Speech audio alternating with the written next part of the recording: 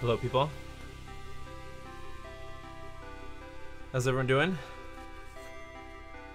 Hopefully you can hear me this time. There's no audio snafus. I'm still not feeling great. Still kind of sick.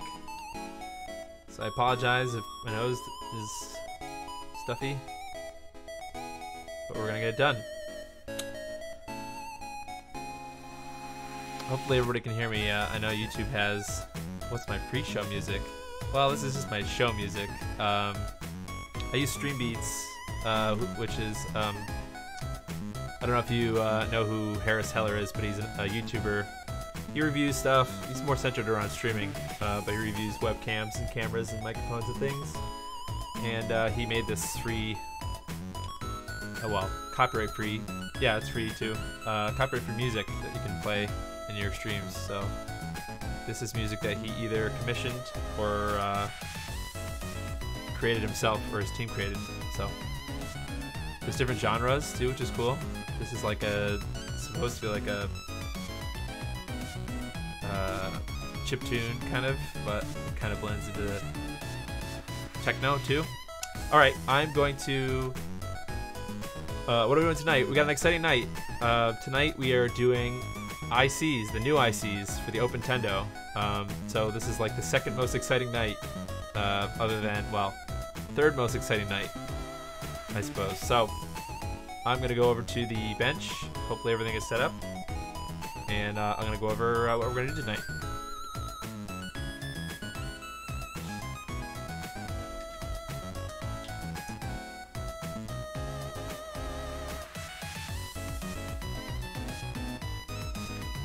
Alright, hopefully everybody can hear me still. Hoping. Fingers crossed.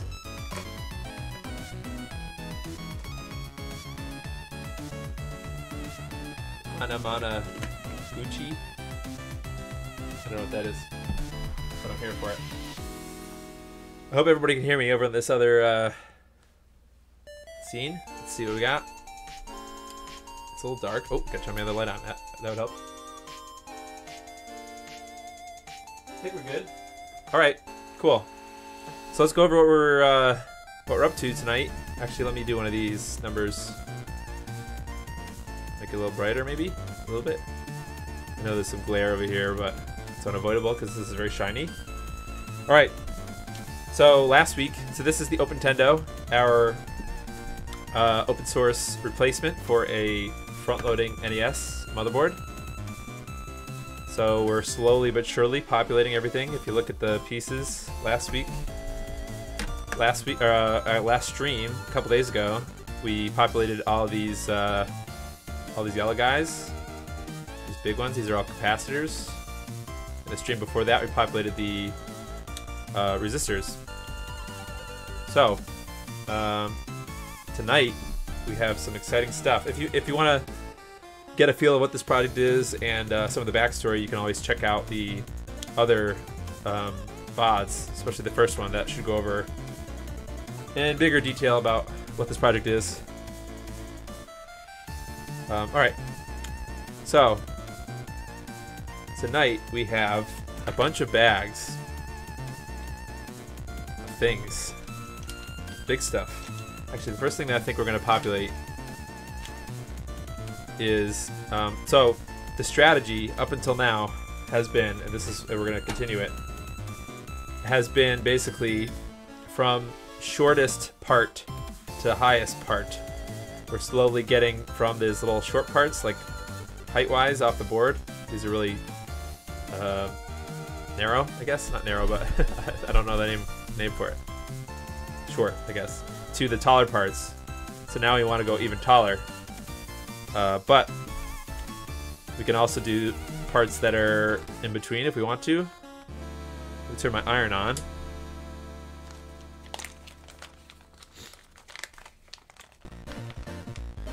So the reason I say this is exciting, the third most exciting part, is because after this, we're gonna have to take some parts off of the board, the old board, that you can't buy new. Shallow? Yeah, shallow, sure. Or what's the opposite of shallow? deep. We're gonna have to take some parts off this board, but I don't know if we're gonna get there tonight. So some of these parts you can't buy new, so you have to salvage them. But we're not gonna get there tonight. Alright, so what we can do is, these are pretty simple parts. I will be attempting, let me know if the music is too loud, I might turn it down a little bit.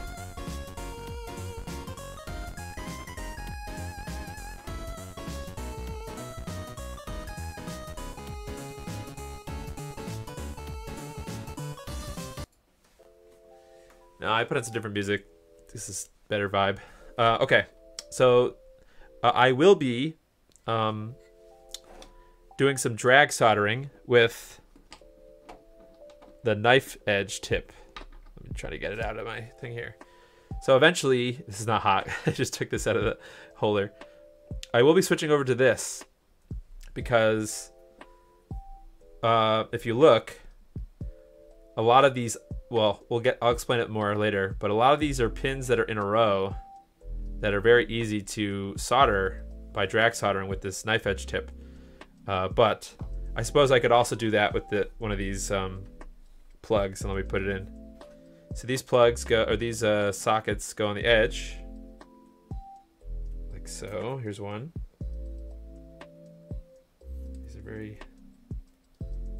come on, okay. And then we flip it over.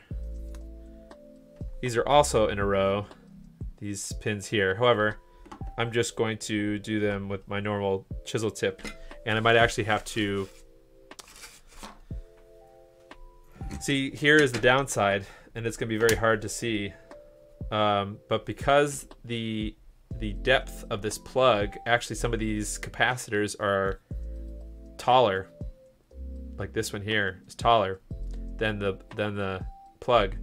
So basically you risk, it's hard to see, but there's a gap now between the plug and the board, and the table. So you risk this piece coming out before it's actually soldered, and then you'll have a gap at the underneath, which you don't want. So what we're gonna have to do is we'll have to tack down one of the ends, right? So take a little bit of solder in our soldering iron, this, and then pressing up with my finger underneath, right? So like that. I'm going to tack on just one of the points. It doesn't have to be a great job. It just has to make sure that this is very sturdy in here. It's not going to go anywhere. Now you could do the same for the opposite end. Well, now you can actually just solder into the board on the opposite end. But don't do all of them yet. So, alright, so we got both. Now I just want to make sure that the whole thing is as flat down as it can get. So that's pretty good. Now we can do them all.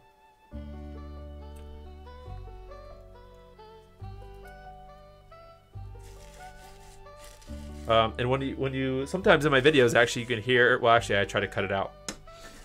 When I start soldering, I try to take as much solder that's on the tip off as possible. So in the Hako soldering iron holder, there's this thing, spongy, well, it's like a meshy, well, almost looks like a Brillo pad. That's what I'm doing. I'm doing this, and I'm spinning it around, basically just trying to get as much off of that as possible, because that really helps when you go to solder something new. Because this is a mechanic that not a lot of people talk about. I'm sure Voltar's talked about it, but I haven't talked about it really in my videos. Essentially, the key to pretty efficient soldering, good soldering, is I use thin solder, right? So the solder is 0.5 millimeter, which is relatively thin. But also there is flux inside of it, right? So this is called rosin core flux. So you don't want extra solder. You really want the amount of solder and flux, like the ratio, I suppose, that's already in the solder is what's doing the work. right? So if I have extra solder, right, there might not be enough flux that I need. So right, even this part that I already pre-soldered, that's a lot of like that's a blob of solder. So you can choose to get rid of it or well, so I'll show you in a second. So now basically I'm gonna go do the other pins. I'll shut up for a second. Kind of add the solder pins.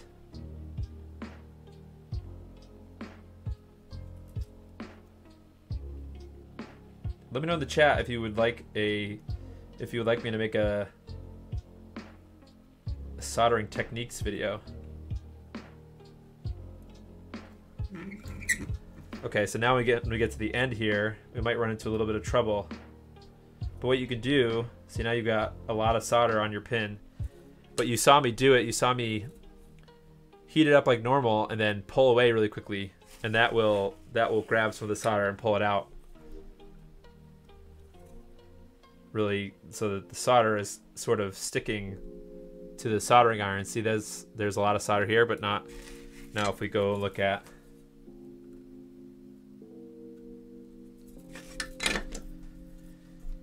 I wish I had a better zoom lens. Oh, there's still a little extra solder on that pin, but all the other pins are pretty good. So that's basically it. That's what I wanted to say. Just see if I can get some more of that solder off. Didn't work.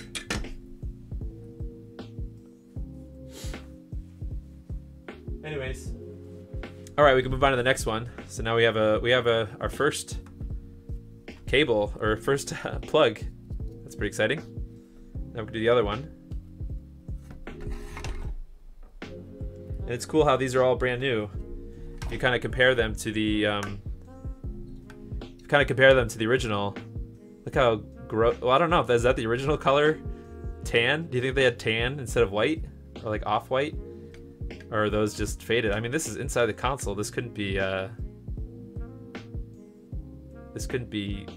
new part. I don't know. Yeah, I think you're right, Reverse Retro. I mean, there are some things that I wish I had known.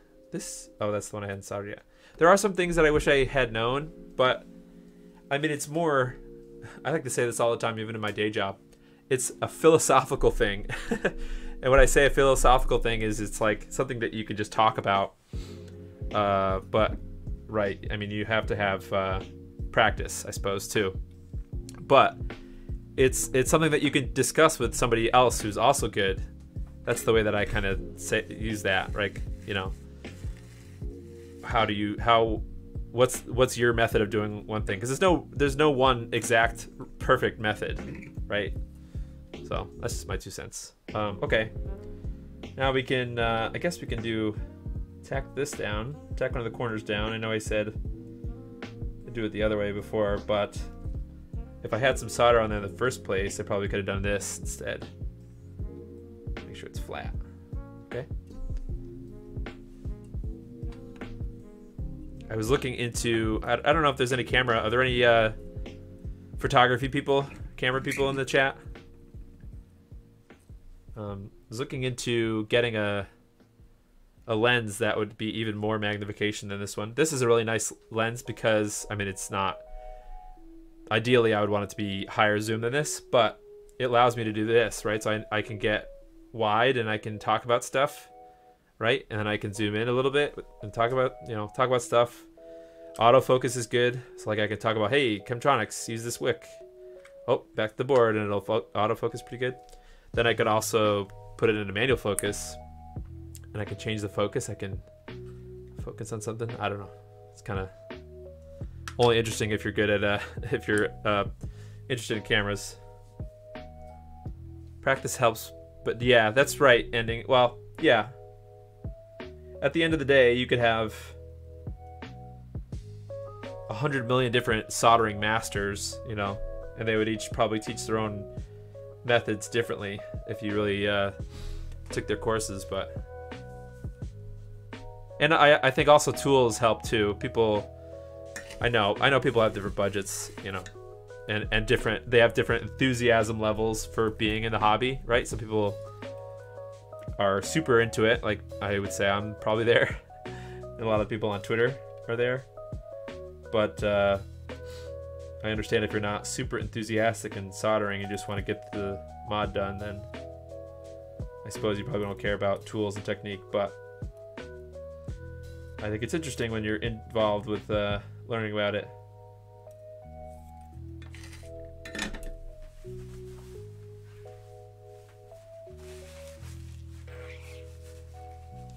So, all right, we have our plugs. That's cool. It's exciting. They look good. All right, now the fun begins. And maybe we can start with, well, okay. So I'm going to take out some things. These are the two, excuse me. These are the two sockets for the CPU and the PPU. Because keep in mind, remember we're using the original PPU and CPU, right, from the old board, the original board. But they're going to go into sockets on the new board for now. So when you order larger parts or like dip packages from DigiKey or Mouser, sometimes they come in these cutoff tubes just to ship them to you. So you just some of them have different sort of ways to keep them in there, but got two sockets. Now,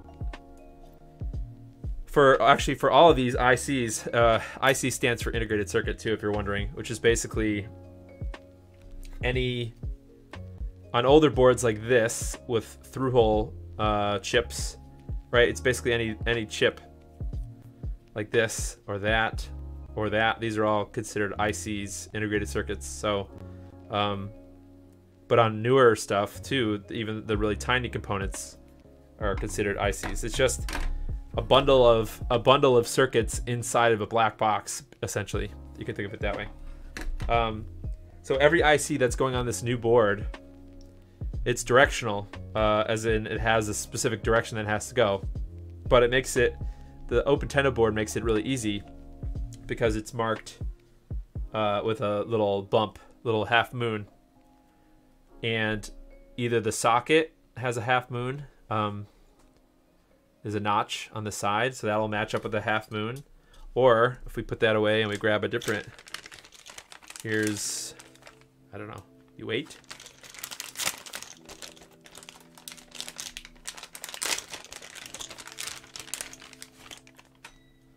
Ooh, look at that, blue. Where does U8 go? U8. Oh, U8 is up here. Okay, so there's these little bumps on. Oh, that's confusing. Look, there's like a circle and a half moon, but I think it's the half moon that's the indicator. So the half moon lines up with the half moon on the silk screen. So that's how you, that makes it basically pretty easy to solder these. But what I want to do now is I want to see, are these pieces the same height, right? So should we solder these first? Probably doesn't matter because these will probably be shallower than the parts that are already on the board, so it doesn't really matter. But one thing you'll notice if you try to get these ICs soldered in is, I mean, maybe it won't be easy to see, but the when you buy a new IC, through-hole IC, the feet are wider than the holes. I hope that makes sense. Now, without doing anything to them, you're never going to get them in there. So, but we have an easy way to fix that, and it's essentially take it, put the legs, like the edge of the legs, flat against the table or something, and you just kind of push down a little bit.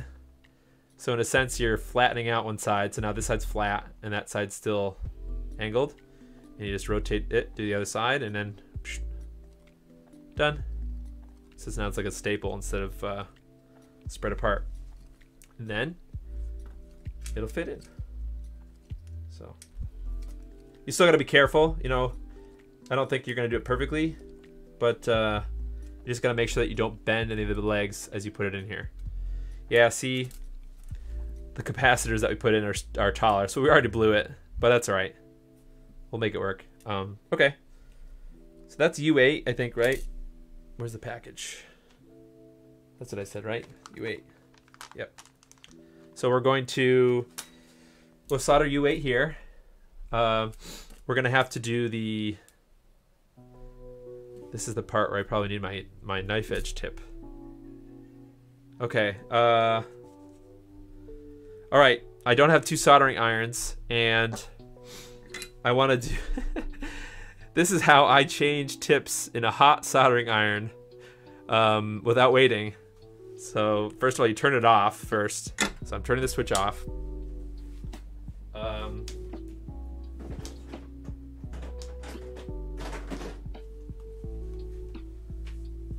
then I grab my these are my larger wire strippers, but at the end we have these clampy boys. So I take the, this is why this part of my soldering iron is all messed up. I'm gonna move this out of the way. This is not something I recommend. I recommend you waiting, but if you're an idiot, don't sue me or anything for this. So basically, you don't want to touch anything now that's metal. You can touch the handle because that's what you have already been touching, but you don't want to touch anything with your hands. So we got my Hakko FX 888D. I gotta unscrew this nut. Right? That's unscrewed all the way. Now I can grab it with the screw or the pliers, and I like whack it. Oh god.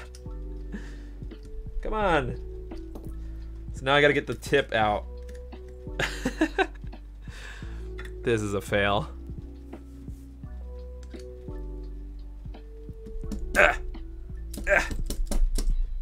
Oh, okay, we're making progress. Oh god.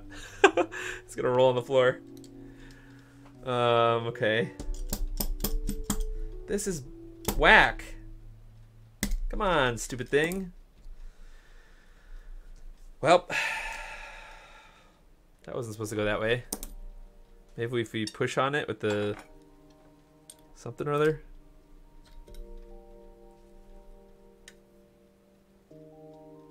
Yeah, interesting retro, or reverse retro. The FR301 has a tool. This part here is a nut, and it's like spring loaded. And you can, while this is hot, there's a piece that it comes with that allows you to just take this off, and then you could swap out the tip and then reinstall it. So the FR301 has a cool apparatus, but the cheaper soldering iron does not. Yeah, no, this happens in real life ending. It just I cut it out of my videos. I don't show it. All right, I'm gonna whack it. Here we go. Well, this is one way to destroy a soldering iron tip. Oh no.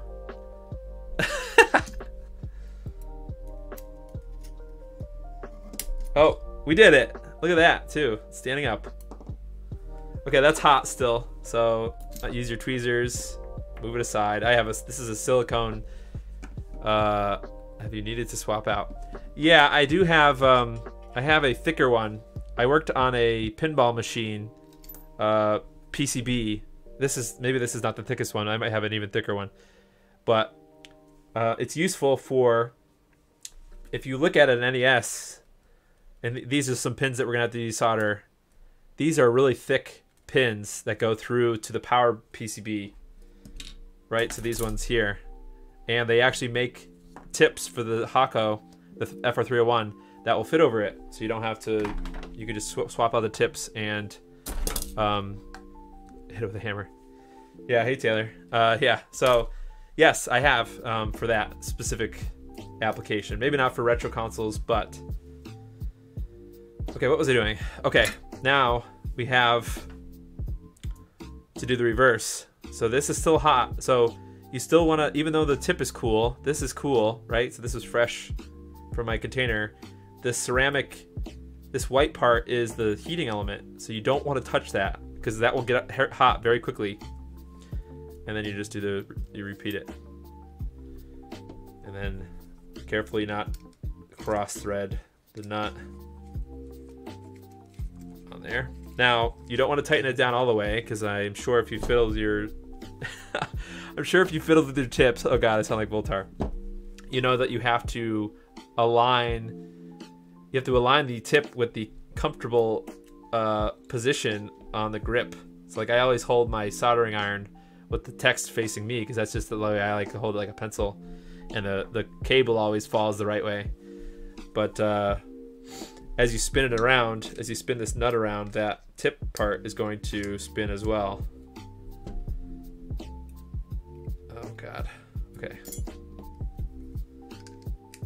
I wonder if they do make a tool. They probably do. I hope that makes sense. So as I'm tightening this tip is also going to rotate. So you have to like counter rotate. Nope, still not good. See, sorry guys, I'm a little OCD when it comes to this. It's gotta be in the right spot.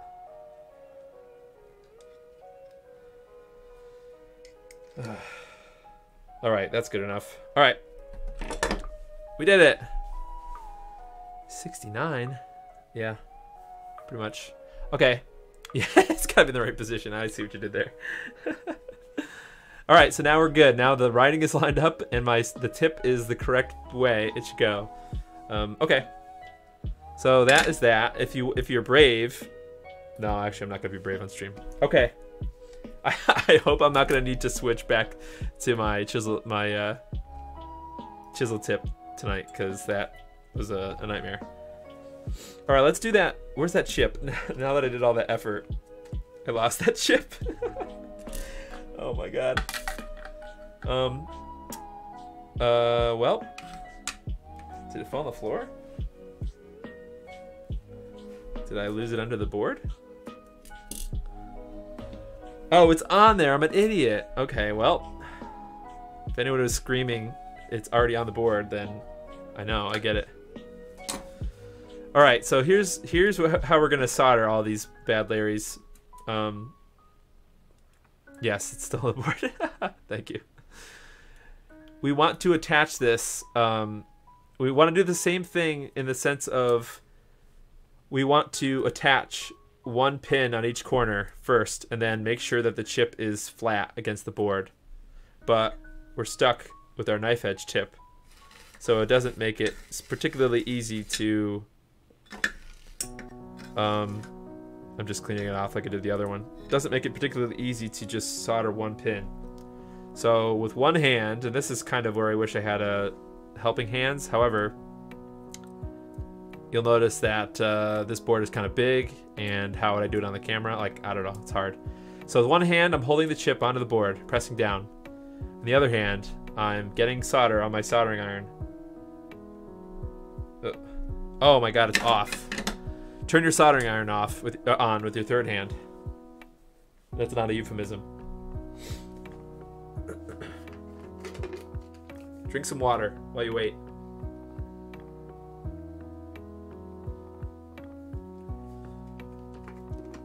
Poster tack. Like blue tack? Yeah, that would work. Although the only problem with blue tack is you have to be careful with it because if it heats up, it does fall off. But yeah, that's a good idea. Yeah, I never thought of that. Like put a big blob of it on the top of the chip. Yeah, that would work.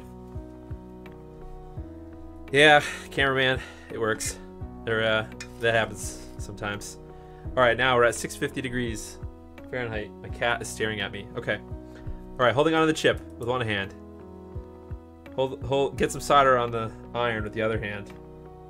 Try to get it in one spot if you can. Nope, it kind of just went all over. Okay. Okay. Now, do your best to try to just get the solder that you have on one of those chips. Or one of those legs, I mean. Wow, that did not work at all. Okay. If that doesn't work, like it's not currently, you could try putting something underneath where that chip is, like this roll of solder braid. Oh god. I feel like I'm gonna mess this up. Well, this is a learning experience for everyone, including me. Okay. I think we put a thing underneath. All we want to do is we want to solder one of these pins. That's it. Okay. So we want to wipe the solder off. Get the excess solder off so that we're clean again. I know this is annoying, but yeah, it works. It's my method. So then we get some solder on one of these pins. What? That was whack. Okay. You probably want to leave it a little longer than you normally do. Oh god. Okay, so now the problem you'll see is you don't want this to happen. And I know this is going to be really hard. But look at the chip. The chip is like, I don't know, it's doing the rodeo or something. See how it's lifting up on one side? You want to, while you only have the one pin, you want to heat it up and push down again. Small cubes of foam. Oh, that's a good idea. Yeah, if you could, like, I don't know, temporarily stick a piece of foam on the end. That's a good idea. Yes, I'm going to, yep, that's right, cameraman. I'm going to do the one corner on each end and then drag solder the rest. So this will go faster once I don't have to explain it every time. But so before we move on, we want to make sure that this chip is flat against the board. So I'm pushing down lightly with this finger, and then I'm going to heat up that pin again. And as it's heating up, it's going to let me push the part down. And now that part is as flat as it's going to get, which is what we want. So hopefully that makes sense. Right, so that looks pretty good now.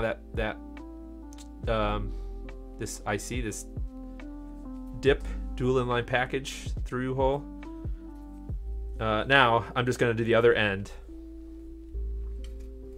the opposite corner, I guess I should say, not just the other end, but also the opposite corner, so that it's like held in both sides. Okay. Cool. So now I'm pretty sure that chip is not going to go anywhere. We could double check, triple check, I suppose. That chip is flat. Another thing, I mean, you could also check it's flat this way as well. So not only is it flat this direction, but it's also flat the other direction too. Okay, so now we take... There's a couple different ways you can do this now. We're going to try a couple. So the first one I'm going to try is, first I'm going to put this on manual focus so that it doesn't lose the focus.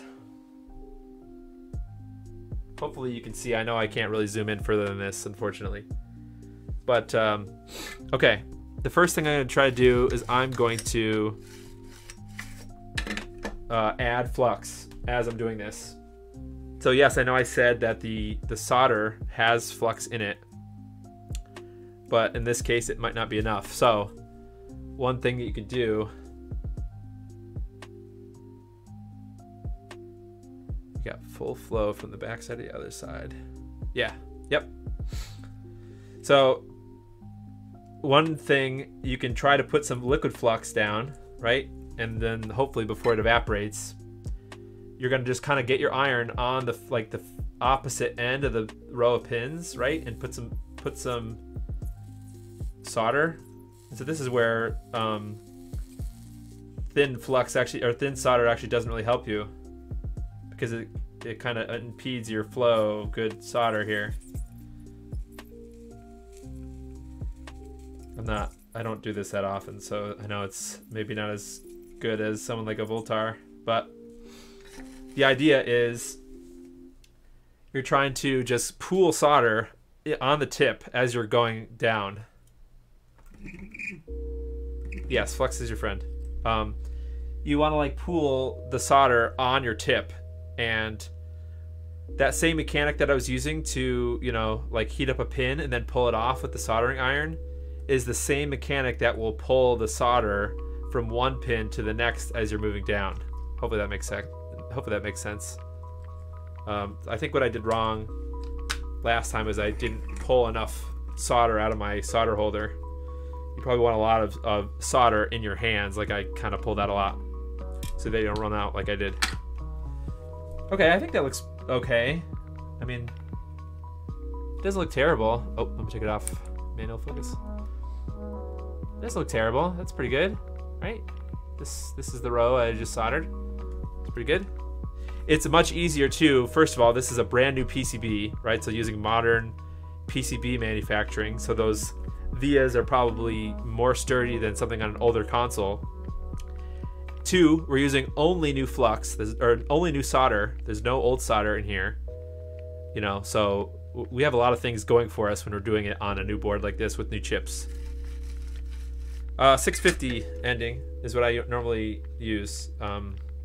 That's like my baseline, even if I'm using my K-tip. All right, let's try that other row before we move on to the next one. So again, we're gonna turn it on manual focus. We're gonna add some liquid flux, right? A bunch of it. Then move it out of the way. Then starting at the top, get a bunch of solder onto the tip, you know, pull it, and then start to move backwards. You can kind of go up and down like short. You don't have to just go all one direction. But then when you reach the end, you're gonna go back up and keep adding more solder until you come back. So you want to go like, what I do is go from like the top to the bottom and then back to the top and then off. So hopefully that makes sense. And I think this other one is pretty good. Not 100% perfect, but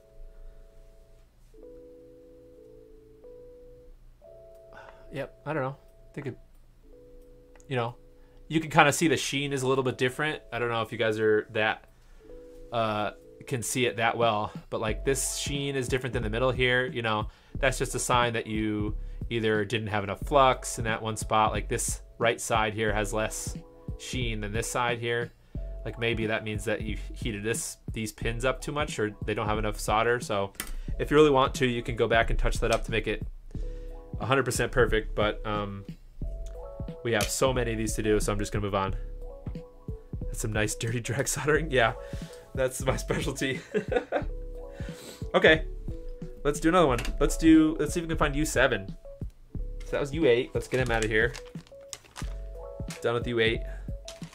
I have a pile of them on my floor. The bags, the little baggies, these baggies. So this is U7. It's the same chip, I think. That should be the same footprint. They're called. When they look the same, even though they may not be the same exact IC. That's called a footprint, and it just has to do with the size, how many pins are on each side, and whatnot. So.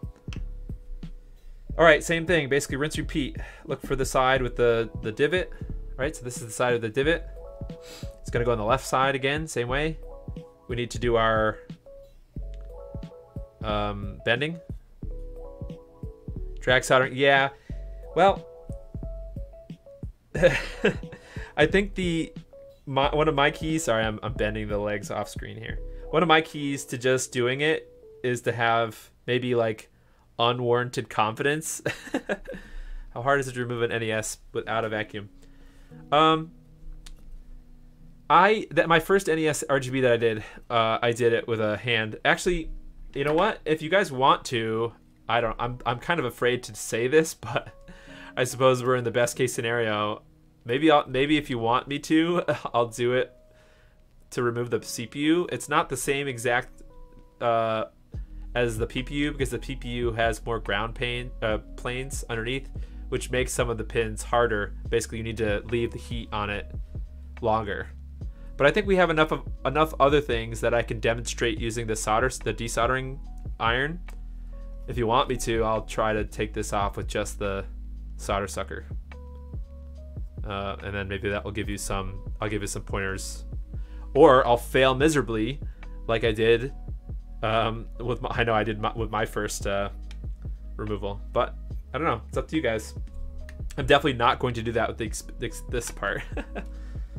But I'm not going to do that tonight, cameraman. You'll have to wait until Probably next stream. All right, so this is U7. Going into U7. U7's hole. Wait, am I sure that was U7? Yeah, I think it is. Okay. And now it's just essentially the exact same thing. Make sure it's flat. Get a thing to put underneath it. Put the thing on the thing. And then... yeah, it was hard. The only thing holding me back from doing my own.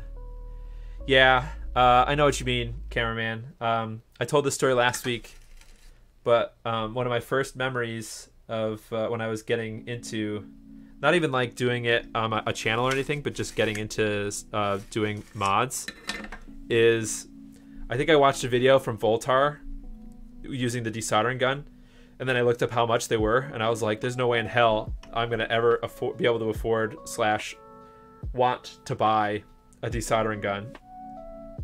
And then fast forward like 5 years and I have one and I like using it. So, all right, same thing. Basically just make sure that's flat. So hold down to the chip and then heat it up, press flat. I'm not going to, you know, unless somebody new comes in and they're like, hey, how'd you do that? I'm not going to reiterate everything. Then I'm going to do the other corner.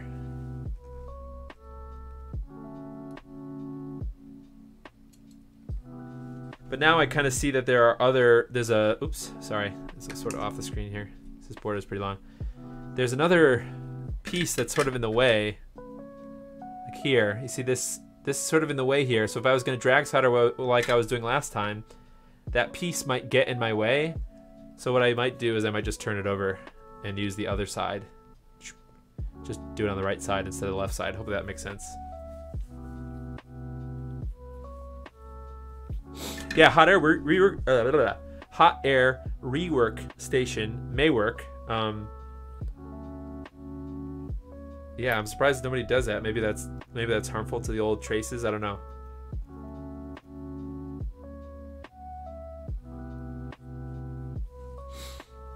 Okay, hopefully you guys are around for the next.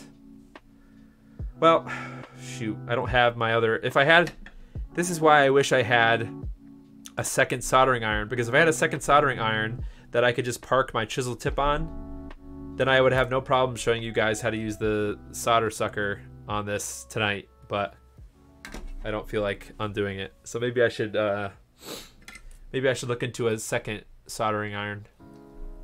All right, same thing. Start with the right side here, put down some liquid flux, get plenty of solder out of the holder. Pull it up.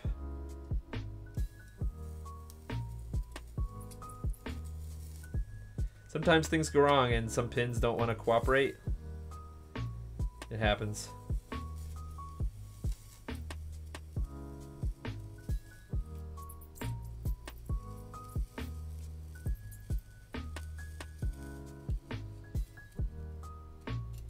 I was going to say, to reverse retro, part of drag soldering is have completely unwarranted confidence to just do it.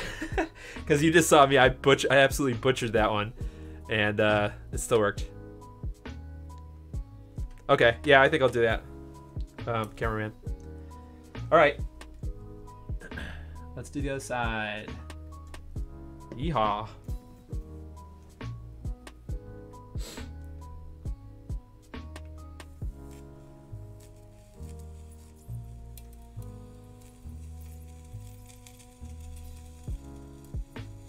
See, if you had thicker solder, then you could probably do that a little quicker, more efficient, versus this is that thin solder. So he did use a hot air rework station. Ah, that's interesting. I guess my point is, don't be afraid to mess it up, right? Don't be afraid to mess drag soldering up. Well, you know, if you want to learn how to get better, just do it. Like, it's not,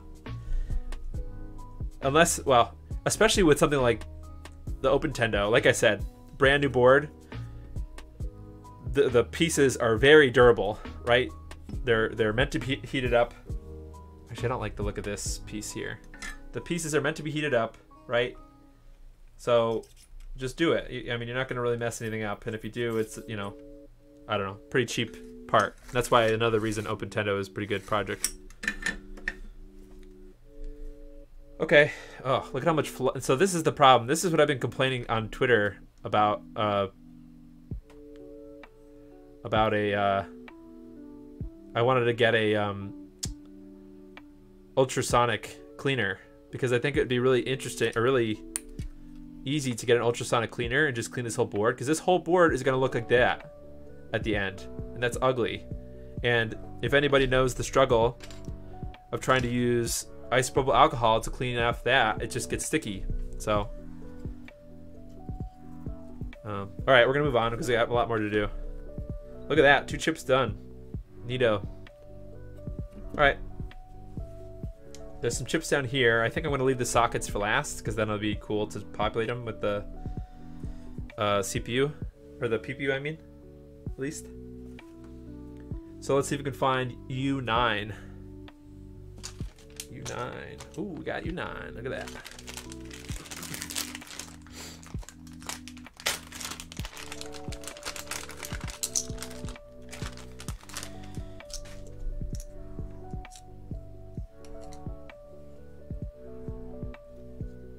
Yeah, Josh, that's really good. The last thing you want to do is be frustrated. I've been there.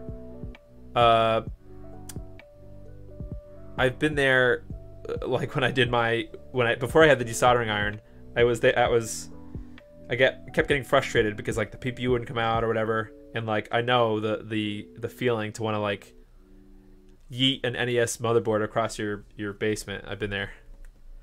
I have 99% alcohol, cameraman. That's not industrial strength cleaner pen, IPA, and a paper towel. Okay, yeah, I think what I'll do at the end is I'm gonna try. Leon on Twitter mentioned his method, and I'm gonna try that. I don't know if I necessarily like the idea of putting Windex on a new board, but hey, if it works, it works. Do these pins look strange? These pins look like black. See, these are silver down here, and these are black. Is that weird? They're not like rusty, they're just like... Oh, I guess I didn't bend those all the way, so I need to take this out. I know I don't have an IC chip remover tool. You always want to make sure that they do kind of look rusty, don't they? That is interesting. But they're not. They're like rusty, but not. Weird. Oops. Unfortunately, you can bend things too far, and then you gotta unbend them. Something like tweezers. This row is bent too far. Yeah, oxidized.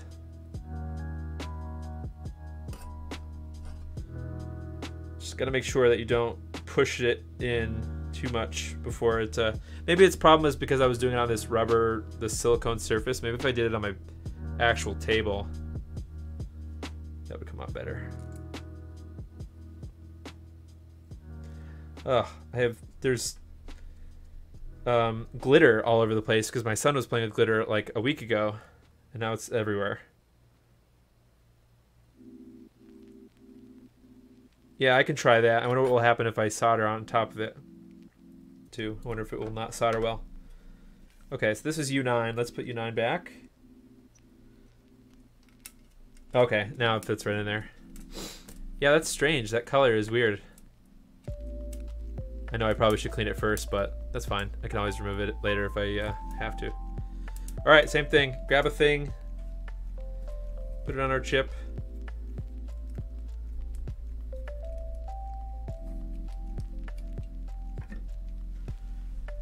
Oh God, it fell out. Make sure you put it in the correct direction.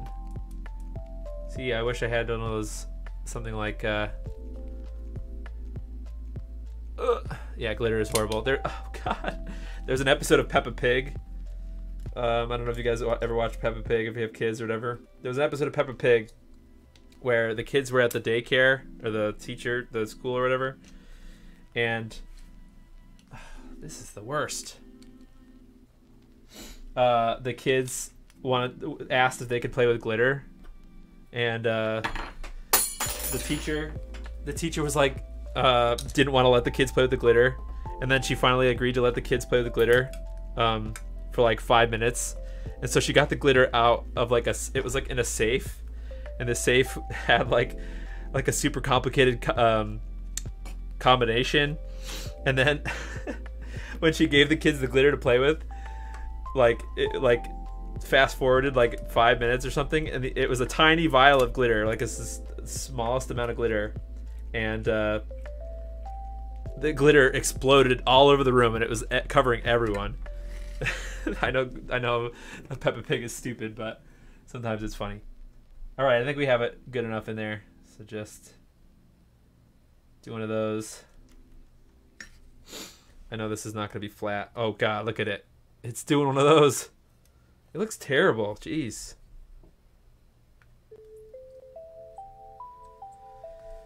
All right.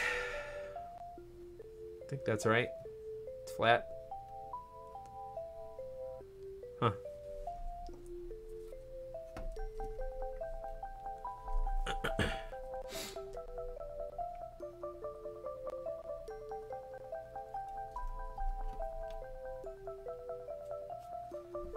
All right.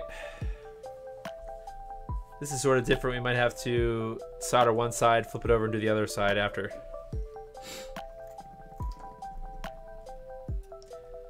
All right, now we drag solder.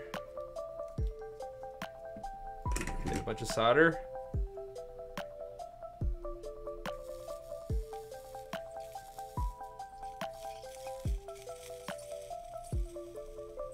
See, the problem with drag soldering is you get good at it for like one project, and then you don't do it for a while, and then you just, it's like you forget how to do it well. It doesn't take that long to get to understand how to do it all right, and then you just don't do it for a few months, and then it's hard again.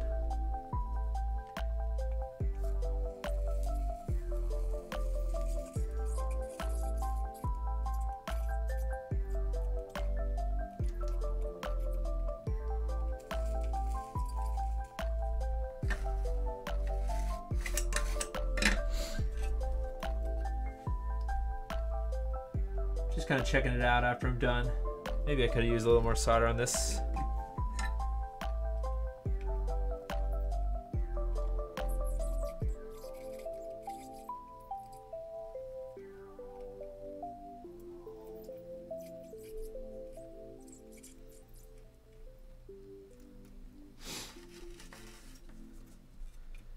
One thing I'd actually like to do while we're here, while I'm drag soldering, is drag solder over this resistor array, because I didn't have my K-tip on, or my knife edge tip. So I'm just gonna YOLO try to drag solder.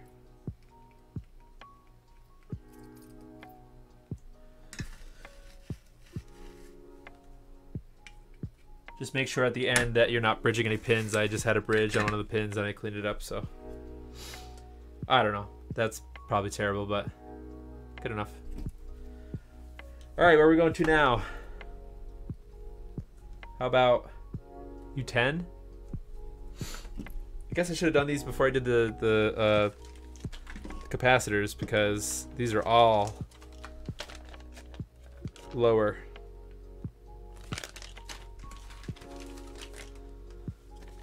Where's U10? Uh-oh. Don't tell me I don't have a U10.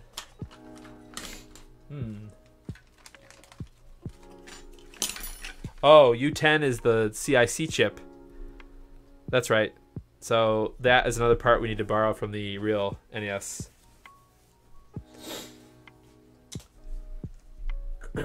All right, U2. The band. Does anybody like U2? Like, I like one or two of their songs.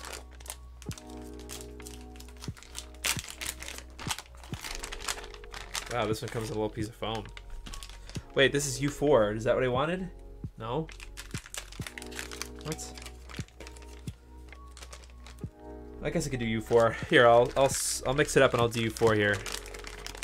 What's interesting is now U4 is what? An SRAM. So this is a RAM chip. Taylor, you don't like U2? So this is a RAM chip. So this is what the new one looks like. Look how big small it is compared to the original. Let's get it out of the foam. It's way smaller than the original chip. Look at that technology. So why that is significant is there are actually two sets of. So this is U4. There are two sets of pin things here. Actually, I don't know which one you're supposed to solder to. The top one or the bottom one?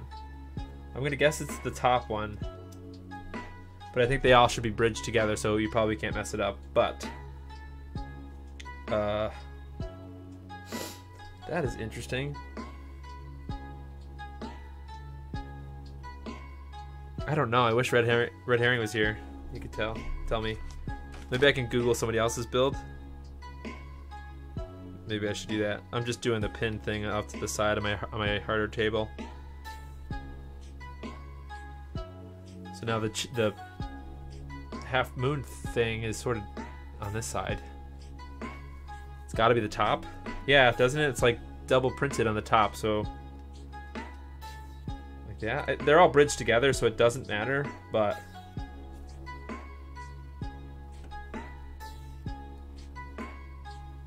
you know, I'm just gonna look at somebody else's build and see. Oh, that's interesting, Josh. So I wonder if that's the reason why there's both, is because they transitioned on the real boards on some of the newer ones to smaller chips. Interesting. I'm just gonna quick Google over here. Actually, I can move over. Look at that. I can do this. Where's my napkin? All right. I can look it up. Ooh, look at this. I can even do this. Ready? Is this gonna be a good idea or a bad idea?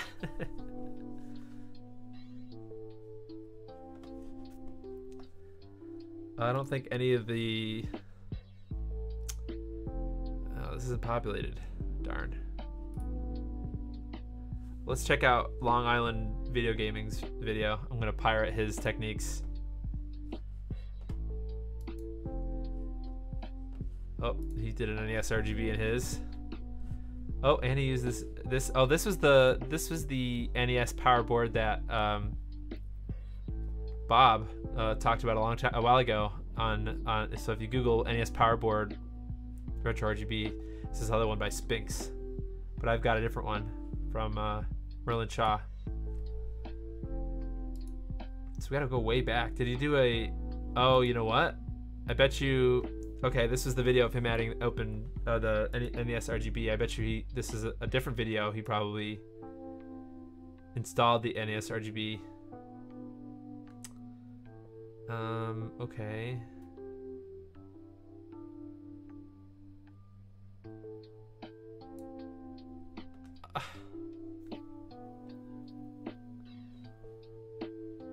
Oh, he did in the bottom. Look, this S. Oh, you can't see. This is another SRAM chip, I believe, on the top. That is whack. Hold on a minute. Yeah, these are both SRAM. This other one is an SRAM. That's this thing here. So he did his on the bottom. Interesting. I don't know if that's good or bad. Like I said, it doesn't matter. They're all bridged together, but aesthetically, is it supposed to be on the top? I don't know. Should we try to find his OpenTendo video?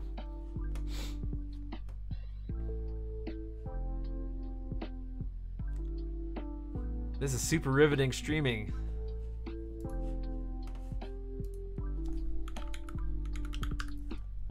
Hooray! Okay, building a new NES. This is it.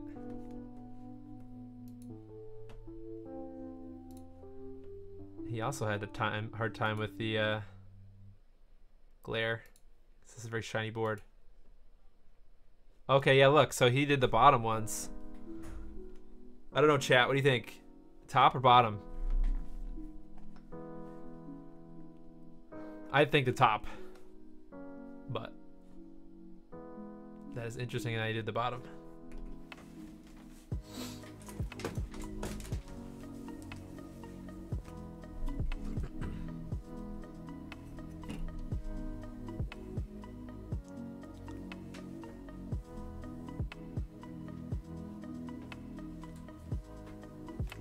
Most are the bottom. Huh.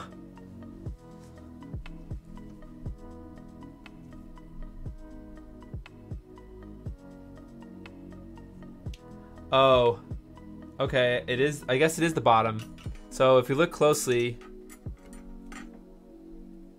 then this. I don't like this red herring. If he's not here, but I don't know if he watches this. This is confusing because this double up here looks like it's meant to be the top because it's like double on the top. But if you look, and they're both the same. The two top ones are bridged together. However, the middle and the bottom, or the middle and the top, are bridged together. I think you can see that clearly in this angle. They're bridged together. However, the middle and the bottom are not. So that means you have to do them both in the bottom, or you have to do it on the bottom for there to be a connection for the IC. Otherwise, you're just basically soldering an IC to itself. So I was wrong. I admit it. So let's get this out. Pull that out. Make sure you didn't bend any IC or legs on the IC. Nope. All right. Well, we did it. Come on, get in there.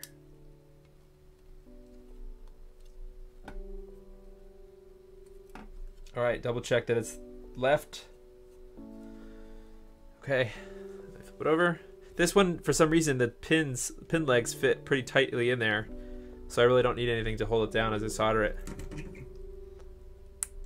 But I'm gonna double check.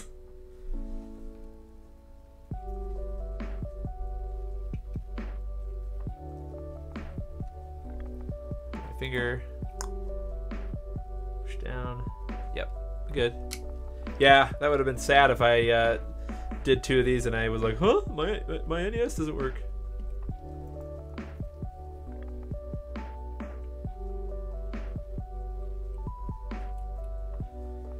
Where is my liquid flux?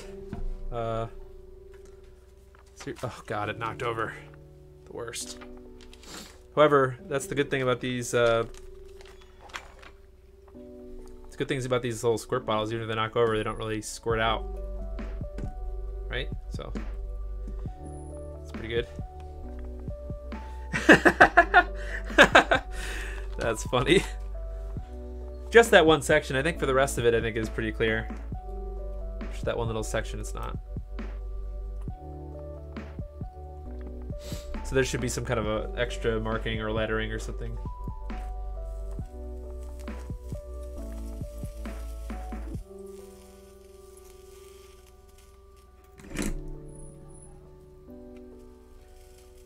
Oh, sounds like one of my cats try to go outside.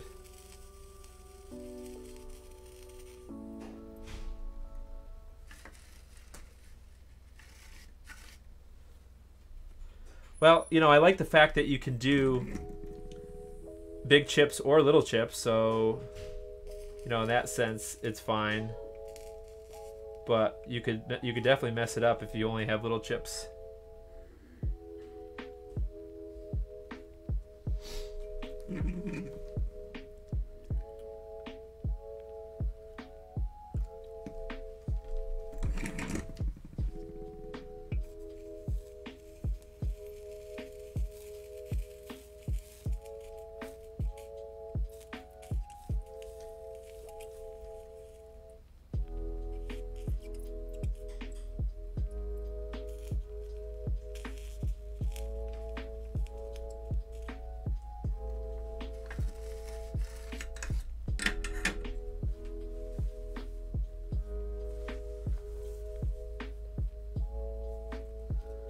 I can imagine those other points are where you can mount header pins for direct access on the pass-through. No, I don't know. Oh, I suppose I see what you mean. Like you could hook something up on this other side to hook them up to something. Maybe.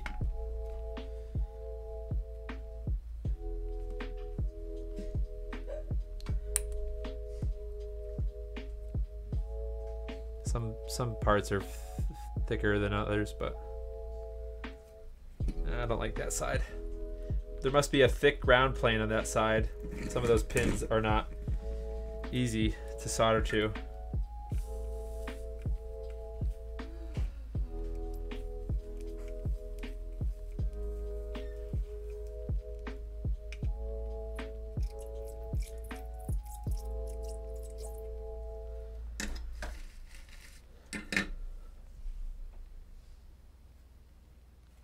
Look at that. So this is some other stuff that could happen, potentially, is because of the amount of solder that you use when you are drag soldering, you could get some like solder splash. So you see this little ball here.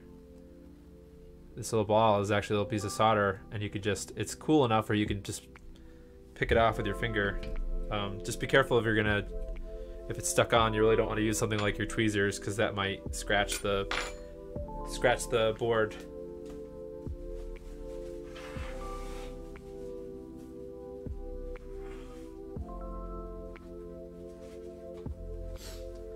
All right, let's do the other one, the other RAM chip. Although I guess we can move on to this. Maybe we can move up to this one. This is U2. So that was U4, I believe, right? Yep, U4. Next we're gonna do the band U2.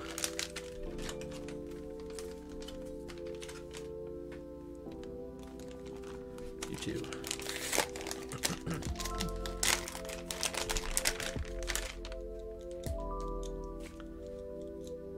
Oh, these are like whoever packaged this was like, this guy's never gonna get those out. Little does he know that I have tweezers.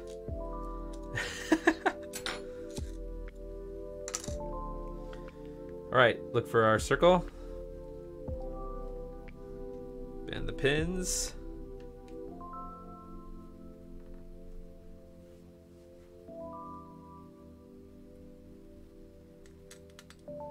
Place it gently. Oh God. So if it doesn't go in, this one also has black stuff on the pins. Interesting.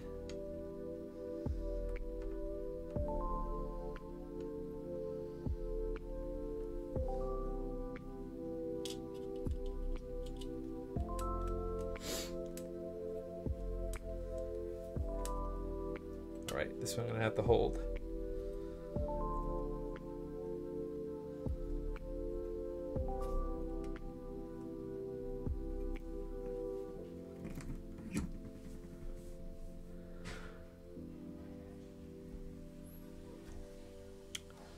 Some of them, cameraman, hold on a second. Let me just tack this one down and I'll show you what I mean.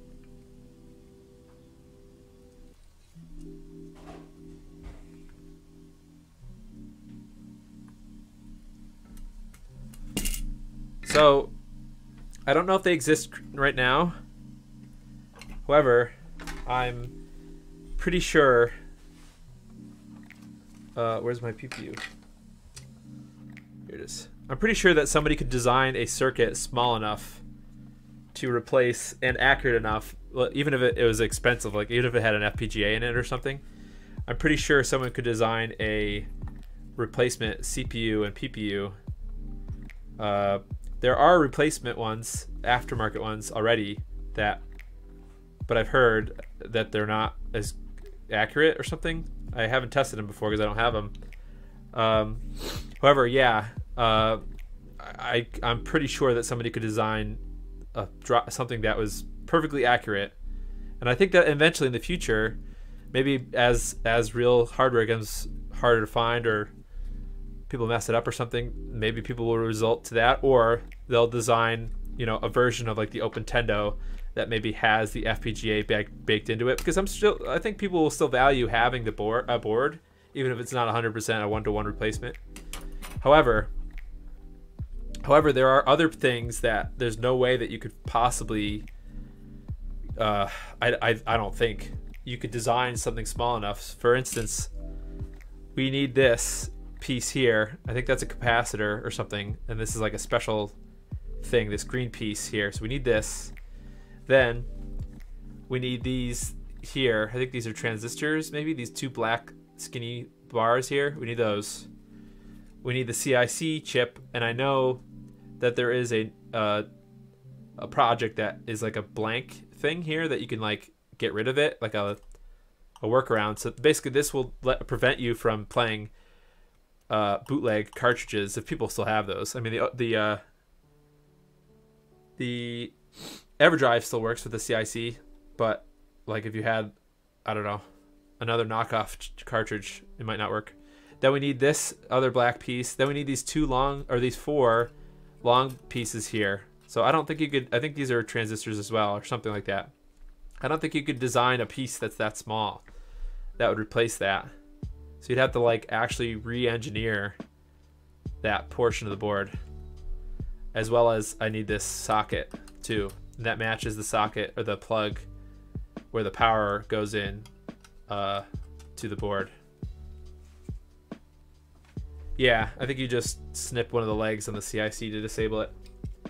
But you know what I'm saying, like there's some pieces that you're never going to be able to make, unfortunately. So, bummer, but it's the world we live in.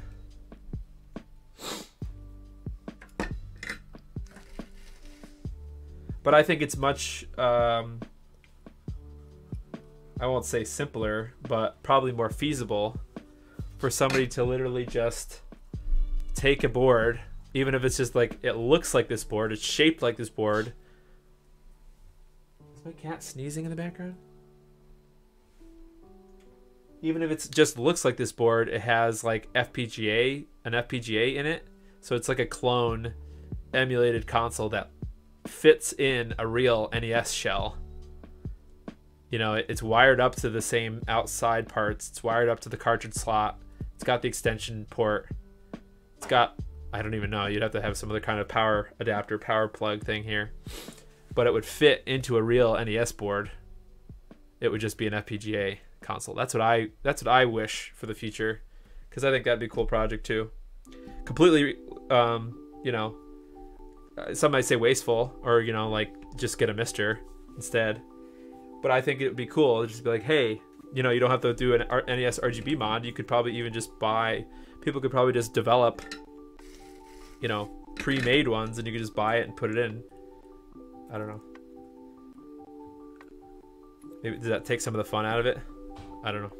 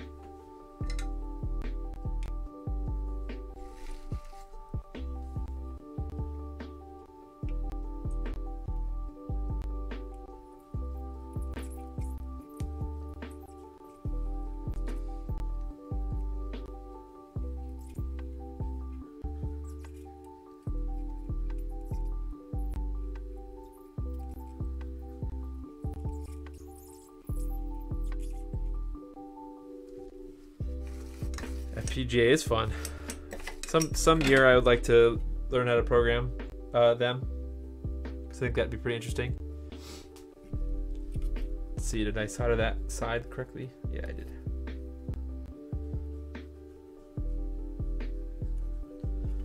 All right, making progress. Now onto this RAM chip. We got 2 more big chips, or 2 more little chips, I mean, and then we could do the sockets. And then I think we're gonna end it there tonight. Software learning AI Yeah, I wonder. You know what's interesting about this this whole like AI generated art thing that people are upset / excited about right now. I wonder if in the future we could just tell our FPGAs how to behave. Like, I wonder if with the amount of documentation that's out on the internet, I wonder if we could just say FPGA act like a Nintendo Entertainment System CPU, and it would just go out and do it. And then you just plug your USB cable into it, and it flashes the chip, and then you can just plop it in. How cool would that be? Don't even have to write it yourself. You could just say it. Maybe.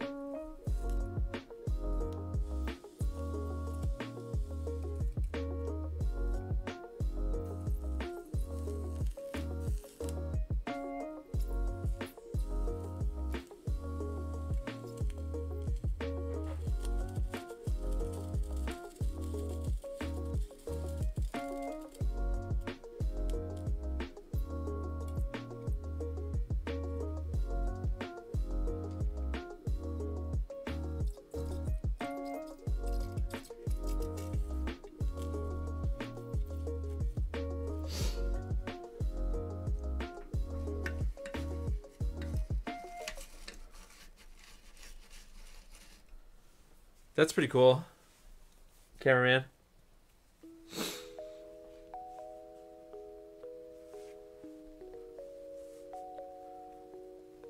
That's I'm always interested by that kind of stuff, that kind of technology. Especially as a developer. Software developer. Oops.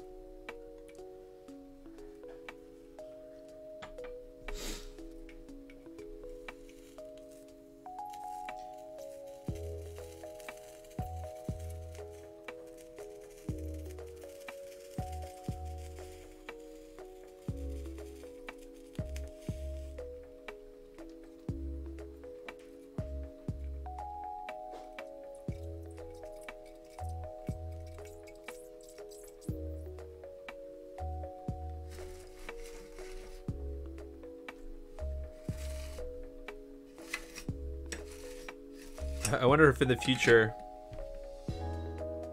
you know, I can imagine that as soon as you have, you know, AI, readily available AI that can automatically learn how to play games.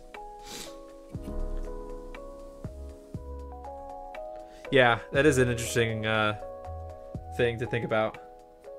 It's definitely weird. I haven't really done that much with AI, but I kind of sort of understand the idea that you have to create models and then train your program against the model rather than like, okay, here's how the AI should act. Right. I wonder, you know, if there will ever be like, you know, instead of esports teams with people, what if it was like AI teams and try to compete in video games using AI?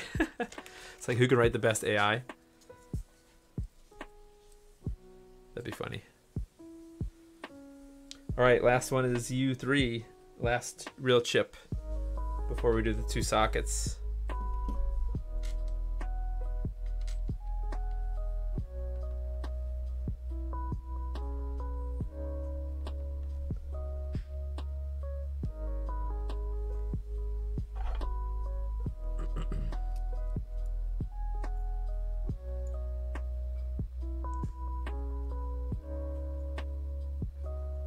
Right, and that's an interesting way. I've read a little bit about the AI generating bots, how they have to, you know, when you make an AI or when you give someone the AI, you're basically just giving them the software. You're giving them the program. You're not really giving them the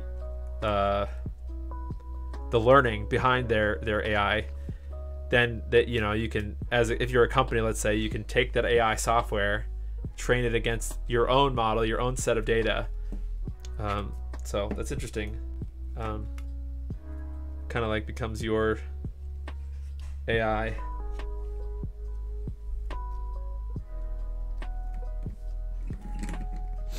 I even saw in a video, I think it was one from what was the name of the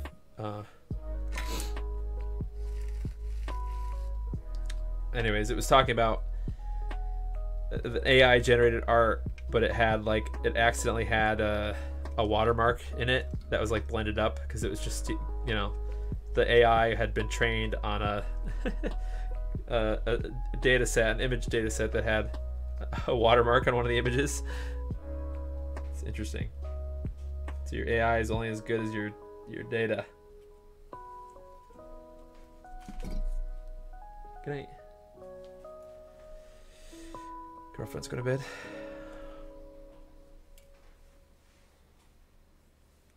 The reason that AI is done in this fashion right now is because we don't have a standardized method in our system. Yeah. Yeah, general AI. I definitely have... I read a little bit about that. I like... what's his name? Guy does a podcast on YouTube.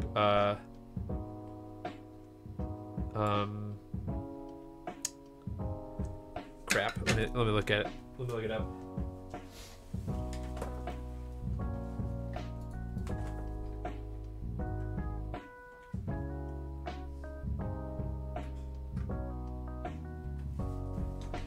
Lex Friedman. I listened to an interview with Lex Friedman and John Carmack, the developer from Doom and stuff, the guy from id. He was talking about general AI. You know, that's sort of like, essentially you do need a general AI to do stuff like full self-driving cars, because you know, humans, I don't know, I think you can only get so good at having a self-driving car with just the way that they've been doing it now, with sensors and things. And I'm sure there's some AI in it now, but it's not like a general AI in the sense of like a human. So I don't know, it's interesting stuff.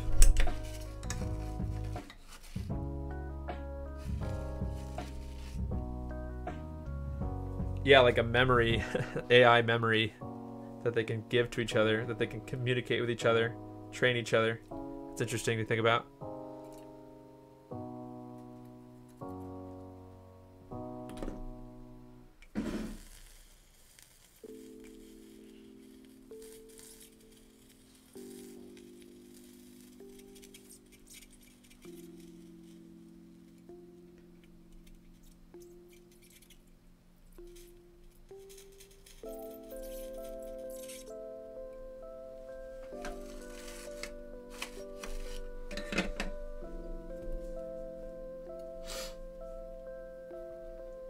Okay, we're looking good. Things are really flexy on both sides. All right, now we have the two sockets. So let's see what those look like. These are interesting. This is what our CPU and PPU are gonna slot into. I only have the PPU out right now. This console is from a failed NES RGB, so I already had this part out. So as you can see, the pins are kind of sad, and maybe I should take some I don't know, maybe I'll straighten them out before I actually socket them in, because I don't want to bend them. They're kind of sad. But we put the sockets in. And sockets also have a notch on one side. Let's put that here. Like that. Ooh, is this gonna stay?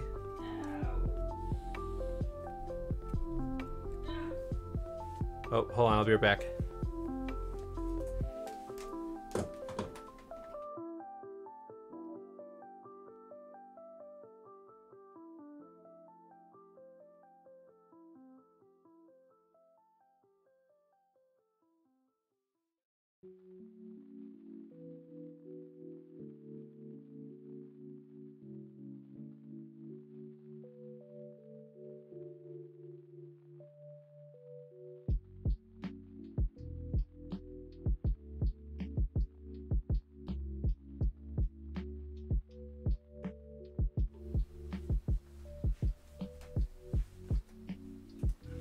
Okay, I'm back.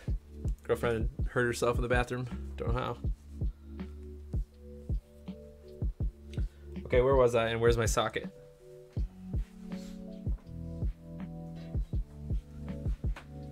Where's my socket? Oh, I already put it in.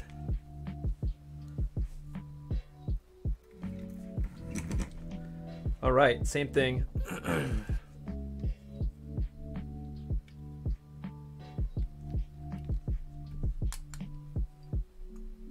This is gonna be important to keep flat. So you wanna push up. Make sure that it's flat.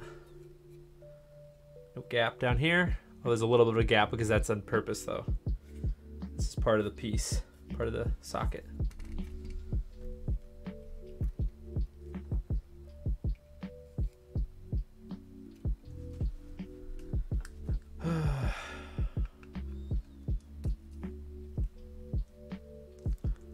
Had a phishing scam today. I never had this happen to me today or before. Actually, for this, I'm gonna solder all four corners just cause.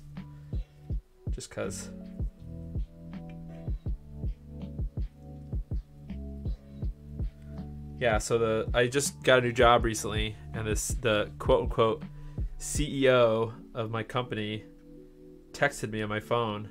Said, I need you to do something. I'm like, I don't work with my CEO of my company. I guess that people can get your phone number from LinkedIn and try to phish you. Crazy.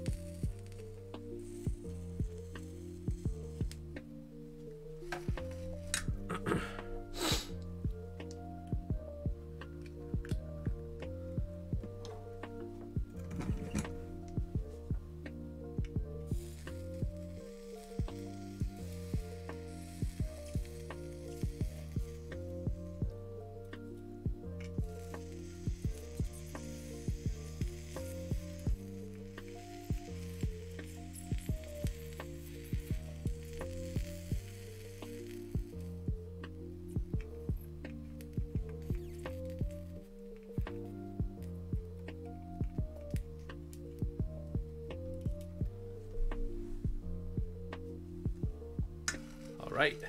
Look at that. That is a useful AI. I'm glad whoever designed that. All right.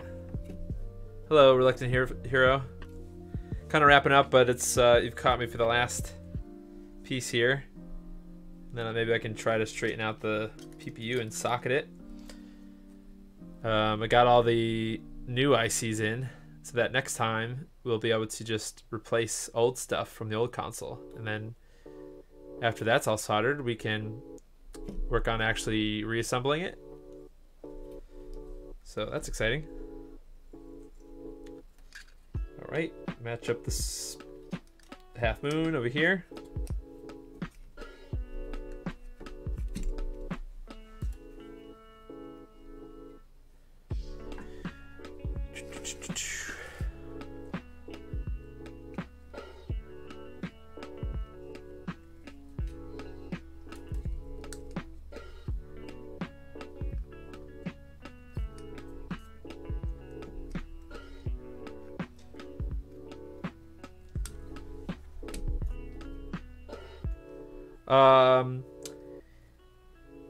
So it's going to be in phases.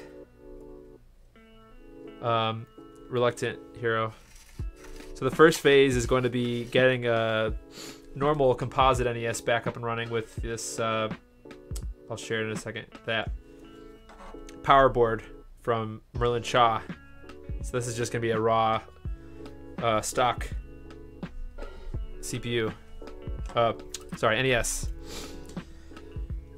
But then I will be trying to order an NES RGB 4.0 when that comes in, and I'm gonna install that in this console. Probably over stream again because I think this is pretty fun, and I've already done a normal NES RGB video.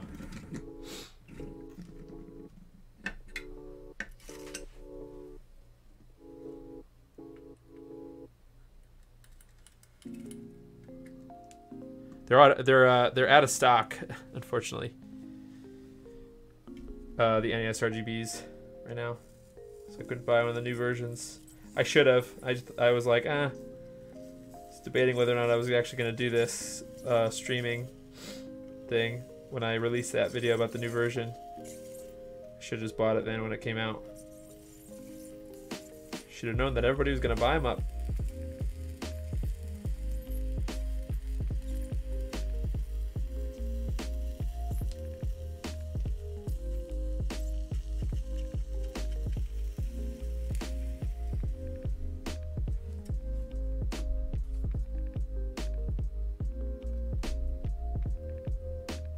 That's not actually a... Huh. Or is it? I guess it is. Oh, look, something happened to that pin. It got raised up. Probably should have soldered these with the chip in it. Oh well, I think what I can do... See this pin, this last pin is raised up. Actually, that whole side is raised up. That's annoying.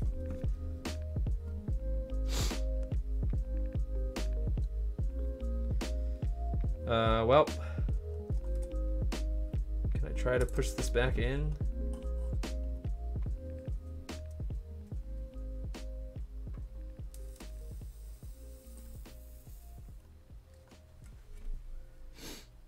Oh boy, it's like really raised out.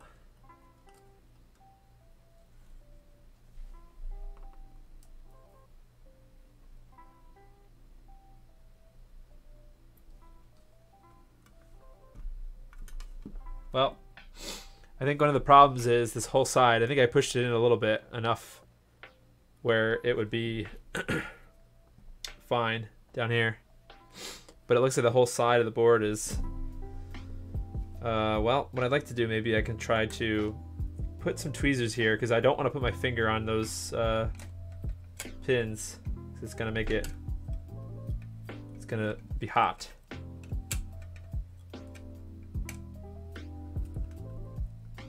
Ugh. Well, that was kind of a...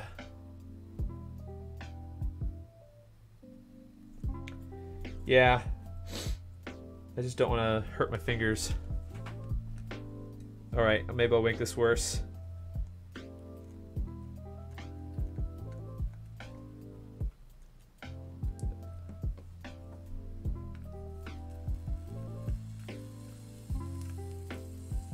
Whew, ouch. Yep, that hurts.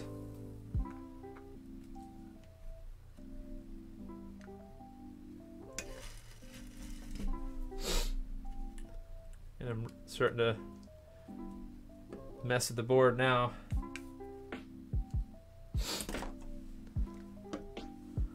I think I'm fine. Or what I guess I could do is maybe... I've got an idea. I don't love this idea, but I'm going to socket the PPU into here. Make sure I'm not bending any pins. Yeah, see, it's not. Oh, God, that scared me. I know this is the PPU and not the CPU, but I think what we can try to do... Oh, God, I hope I can get this out after. All right, so I've got the PPU installed. I hope I didn't bend any pins. This looks okay. Now I can hold on to the chip, push up, and solder it again.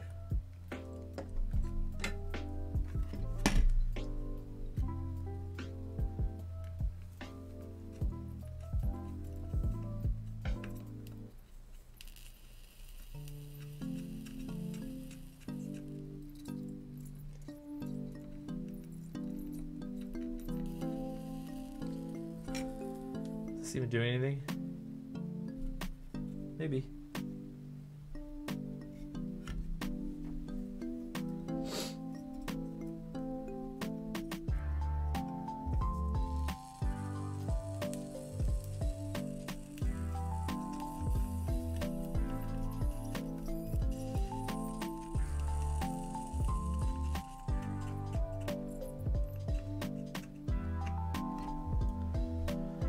Well, definitely made it worse.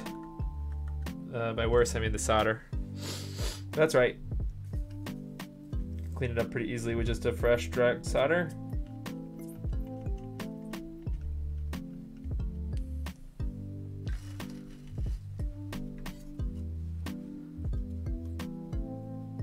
Has anyone seen an original Famicom? I've seen the AV Famicom. I don't have one, unfortunately, but I have a top loader.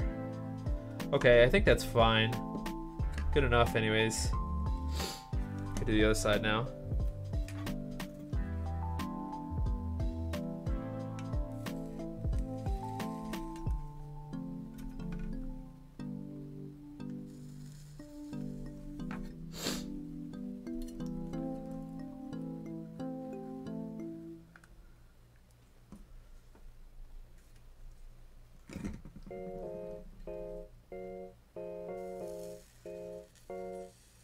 Guess that's the danger of heating this up too much, is you can always make these pins fall out of the plastic holders, like the, what are these called? Sockets.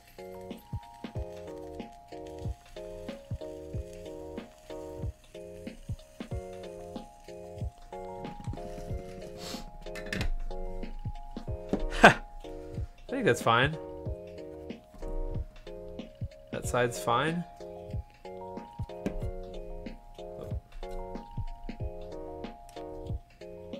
Can't really get a good angle this way.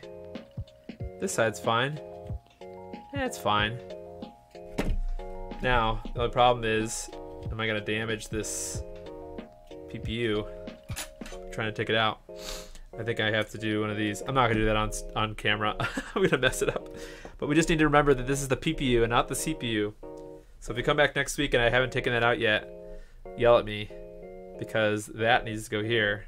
All right, let me talk about what we're gonna do next week, next stream. I keep saying next week. I'll probably do it before next week. We have is this every new part? Every new part. What is this? U1. Did I forget a piece? U1?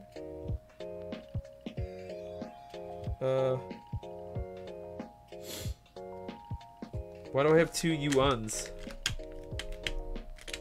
That's interesting. I guess I bought too many U1s. Well, I'll verify that. Okay. Okay, so yeah, that's all the new parts basically, with the exception of when you buy the bill of materials, it has you buy the like DuPont connectors for the expansion. I think I'm either going to leave this expansion port blank, or I'm going to steal the real one from the real NES. No, Reluctant Hero, unfortunately it doesn't, which kind of sucks, but you could buy the board. You can watch my first video. The first video in this series, if you go under playlists, you can watch the OpenTendo playlist, and you can watch how I ordered them. That's just the easiest way to do it. But I know it sucks that you'll have to actually go find it, but that video will teach you how to order the parts using the bill of materials and stuff. It's really not that complicated. Plus, you're pretty much going to need a real NES, unfortunately, anyways. Okay, so what's left? I keep alluding to the parts that we're going to need to steal from the original board. And that's basically everything that isn't done yet. So like this green piece on the board, or on the original board, these two black pieces, the lockout chip, CIC chip. We're gonna have to solder on the power board. Maybe we'll leave that for the stream after that. We need the socket. This plug here has to go here, and we have to repair it because I'll explain that next week. These four long black things go here, and then this skinny black thing goes there, and then of course the beautiful CPU. And I promised, yeah, that'd be a good idea if Console 5, or maybe even like Castlemania, because they have some stuff. That's a good idea. Yeah, actually that's true. Yeah, maybe you can just use Miramasa to order the board and then order all the parts from Console 5. So I said to, I think maybe Cameraman or somebody, I mentioned that I would desolder this with the, hold on, let me get it.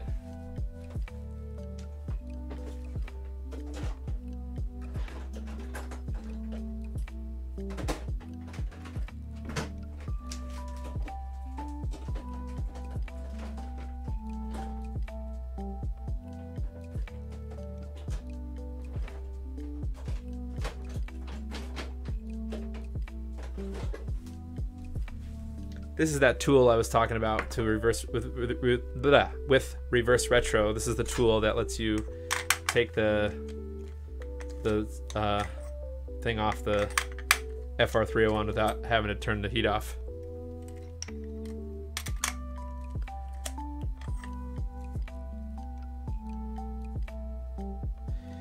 Yeah, that's a lot of effort, cameraman. Plus, I know I get satisfaction out of teaching people how to do it, because it's really not that hard. And people always complain about, oh, I can't do this project or I can't do that project because I have to order the parts myself. Like, that's just, it really doesn't take that much time. Like, if you're gonna do the effort of actually soldering these bits on here, it takes a lot more time.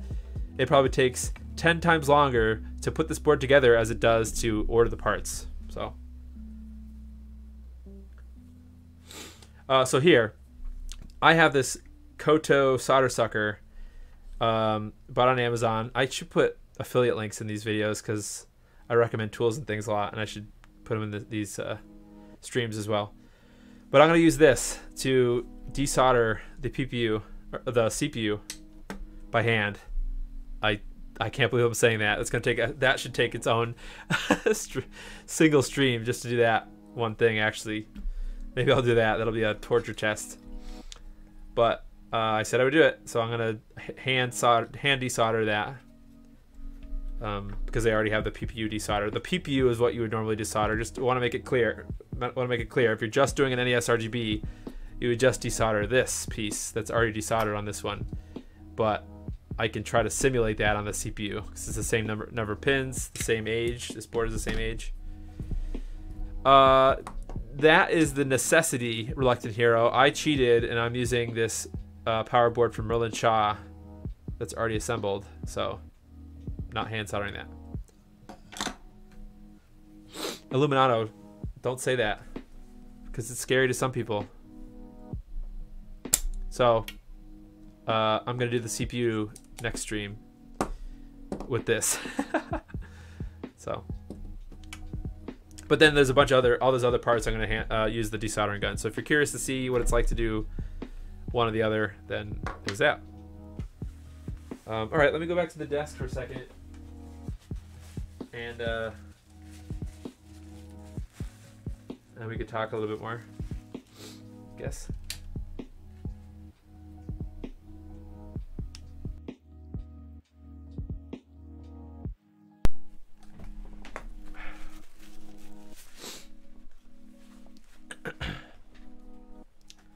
Is who selling pre-assembled boards? Merlin Shaw does have an eBay. Let me put my OBS over here. Merlin Shaw has an eBay where he sells pre-made ones. However, I will note that, and I don't mean to say this to offend anybody, but Zaxor, who is he is an actual electrical engineer by trade. Not to say that Merlin Shaw is not an electrical engineer. I don't really know what he does for a living, but I know for a living, Zaxor does electrical engineering for a living, and he has some comments about the power system of those boards. So they should work, and I'm gonna just send it because I have one. And you know, while I don't want to do, you know, I don't want my board to be damaged, I'm willing to test it for people, you know, to see what the current version is like. But it'll just be composite anyway, so it's fine.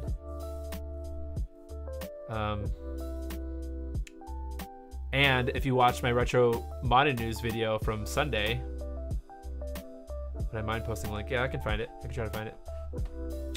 If you watch my retro modding news video, you know that Merlin Shaw is working on a component one that will hook directly into the. It hooks directly into the NES RGB.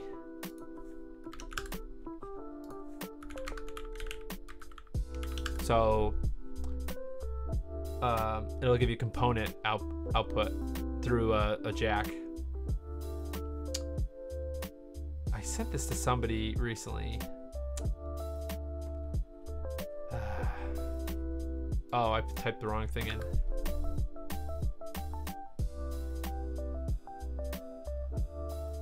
This? Yeah, okay, I found it. So again, like I said, I don't know the quality of this board. I'll put it in the chat anyways if you're interested. It's sort of expensive for just on a whim buying it, but you know, I don't know if you're willing to wait for me to install it and try it out on the OpenTendo first. You could do that, and then if it works well for composite, you could buy it. Or if you want to wait for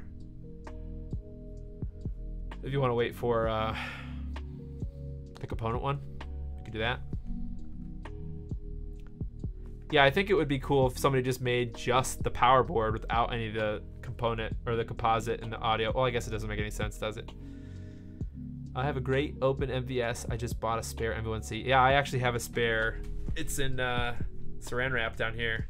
I don't know why I bought it. I just felt like someone who was going to come out with a new MV1C project. So it's chilling down there in the bottom next to my open MVS, which I haven't played with in a while. And also, oh no, open MVS is in the bottom, then the shrink wrap new one, and then my first one that I bought that was for my super gun, minigun. So if you guys have recommendations for projects that you want to see me do, I'm interested. Maybe, well, I have the forbidden mod. Let me get it. Let me get this.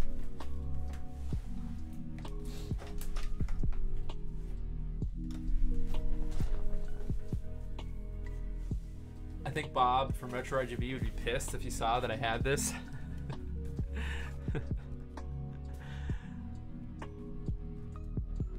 The forbidden mod. I couldn't help myself. I'm just interested in to see the quality. Well, not to see the quality. I know it's probably gonna be Garbo, but I guess I've been known as the consolizer guy. Not nobody said that, but I have 1, 2, 3, 4 different GBA consolizers. I'll probably get a 5th if Gamebox sends me the SP, the Game Boy SP one, and then they're gonna send me the Game Gear one.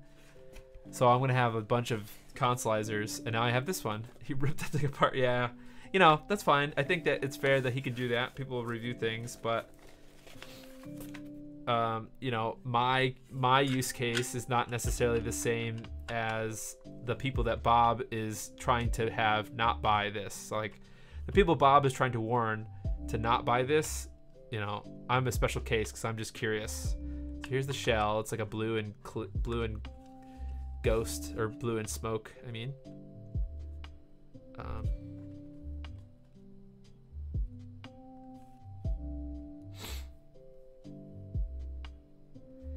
Yeah, I would be willing to do that, I think. Although Game Boy Advance SPs are getting expensive, unfortunately. I guess everything is getting expensive. So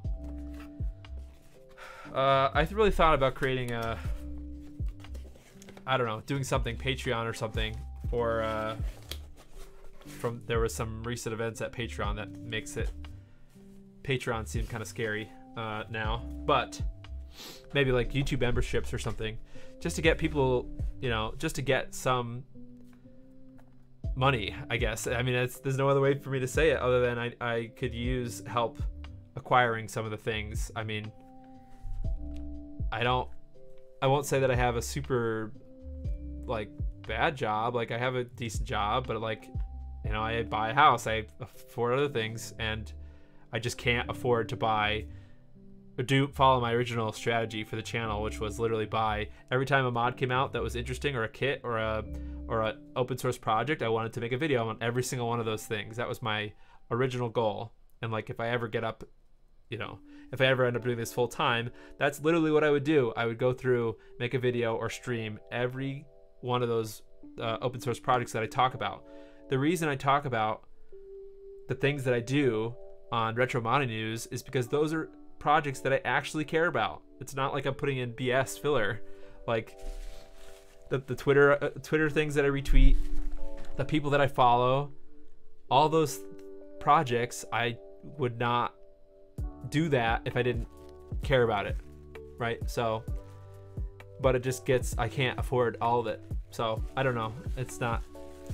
I don't know what that will amount to, but you know, I feel kind of bad saying to people, hey, look, the only value I can add, I'm not a developer, you know, I'm not like a mod creator. I'm not a, you know, a tech, like a person like a retro tech, or like a cat. I'm not a cat. I'm not a Bob, you know. I don't have all these connections with people, and I mean, maybe I'm similar to Bob, but I'm not I'm like a generalist, I suppose, not like one specific console. As your lawyer, I advise the tweets are not endorsements. Yeah, well, go fly a kite. Hey, cat. My cat likes to be slapped like this, lightly. She likes it. So, what I would do in return, I think, if I was going to start a Patreon or a membership, YouTube membership, is I don't like the idea of offering my videos behind a paywall, any of them, right? Like, I don't think that that's fair for anybody, right? So I don't like, oh, maybe you could consider like, oh, you get it free, you get it early a week or something, and then you get it afterwards if you don't pay. But I just hate that. I hate that. Personally, I just hate that. So I wouldn't want to do that to other people. Like, unless people really want to pay for behind the scenes, I think that I don't know what value could I add other than, hey, this is interesting. But what I would do in return is, you know, I would make sure to balance the books, right? If anytime I buy a mod, I just put, you know, the money into a bank, say how much value is in the bank, and then I would just say, hey, I'm buying this with this mod. Or that, I guess that'd be interesting. People that pay could give their opinion about what mod to do next. That's an interesting idea, and you could vote. And whoever the highest vote is what mod I do next. But sometimes I get overruled because I think there are mods that people should see, but on the surface they don't care about it until they actually see it, because that's a thing. Billable hours. Yeah, I know what you're saying. There's a lot of, I know I do a lot of work without pay, like and YouTube AdSense, and even I have my Amazon affiliates, which I don't, you know, I should be making videos that take advantage of my Amazon affiliate stuff. I don't know if they're supposed to talk about this, but I'm talking about it.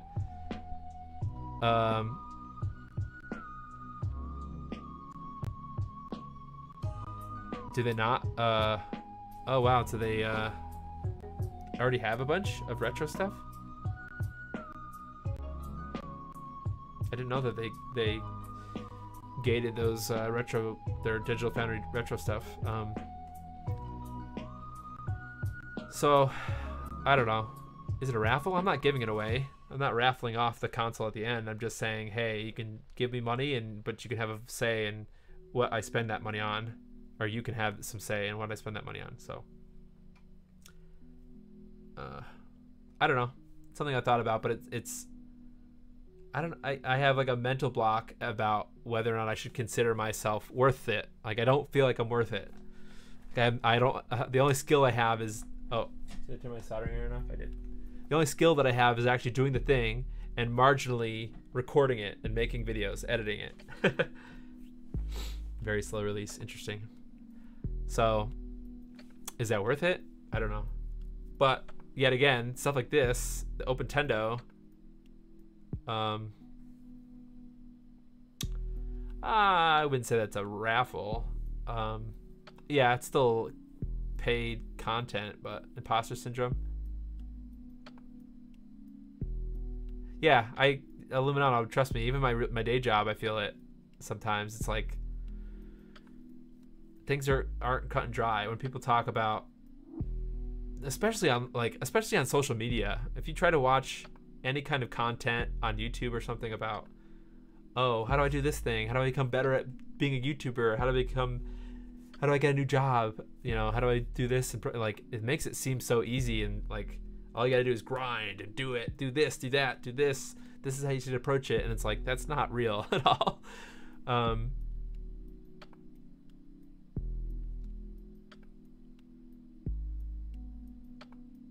Oh, I see. Yeah. I mean, it sort of makes sense. I mean, they got to pay the bills and they got to try to entice people to become patrons. But I mean, I think that's how a lot of those companies make money. I mean, and merch too.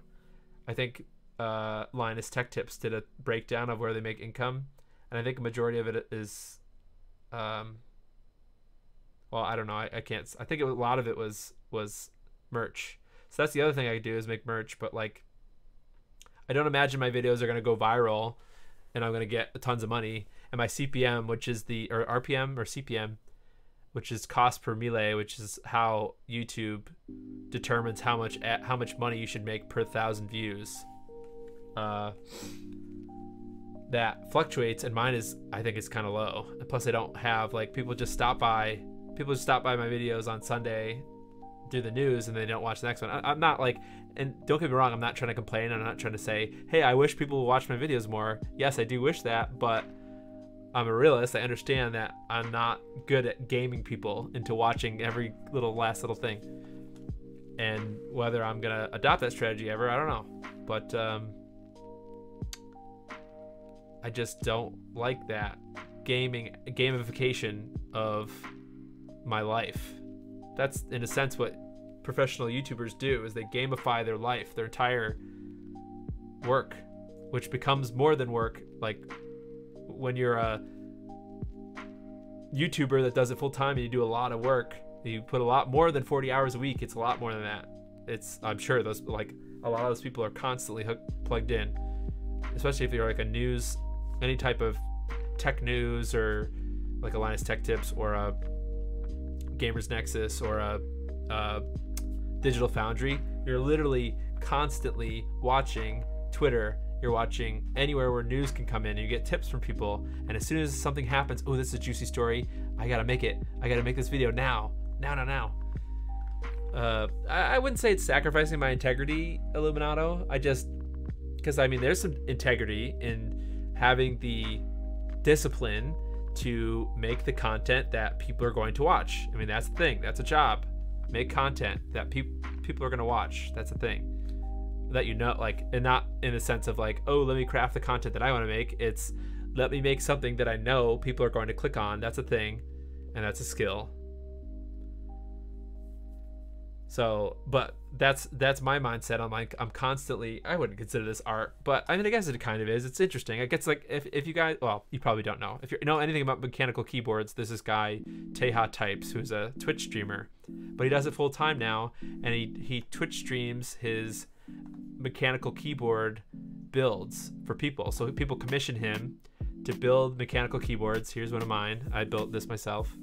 So he does, you know, all the soldering, all the lubing of the key switches and stuff.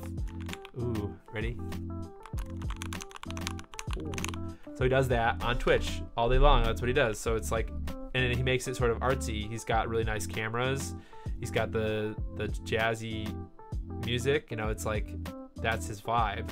And he that's, I get some inspiration from that. Like, you know, I get some inspiration from that. Maybe not steal it all 100%, but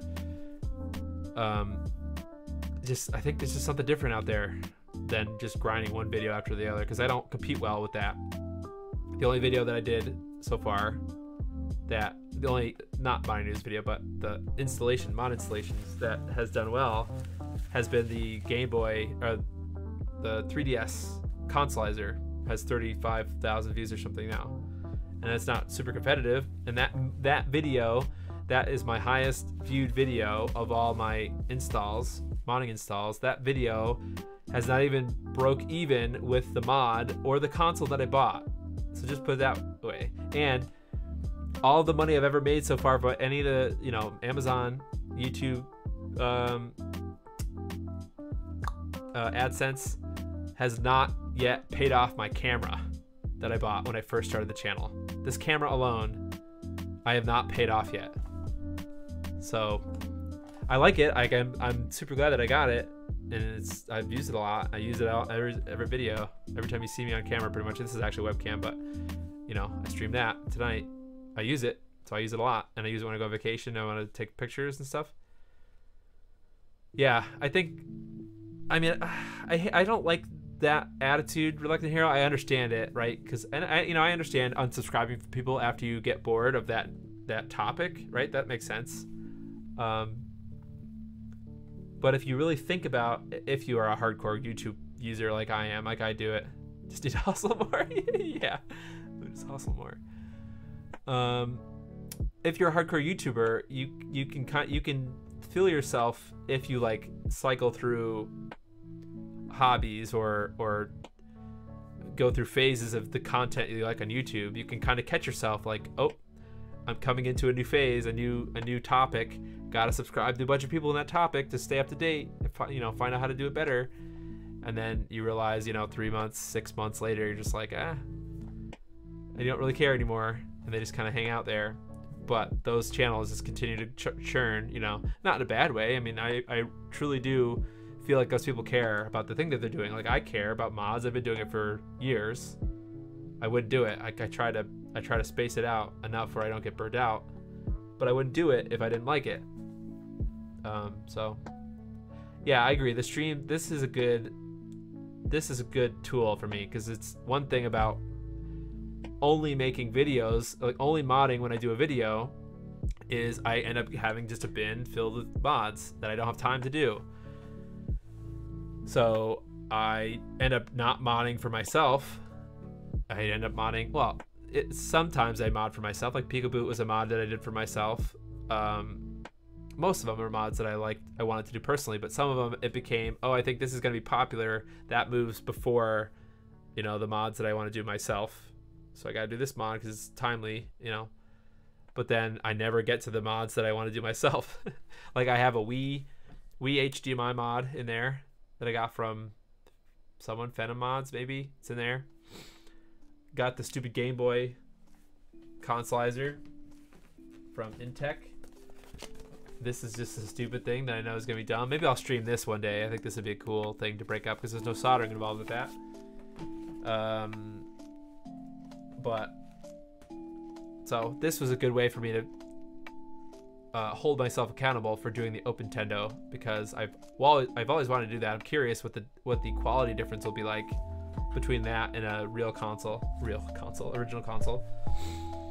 Just do a side by side and then move on. All right, I've ranted enough. Thank you, everyone.